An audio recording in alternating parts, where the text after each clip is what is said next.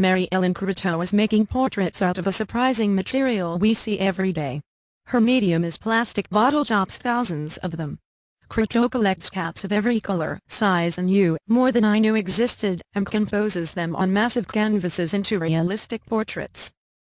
Every aspect of the work is intended to raise awareness of waste on a broad and personal level.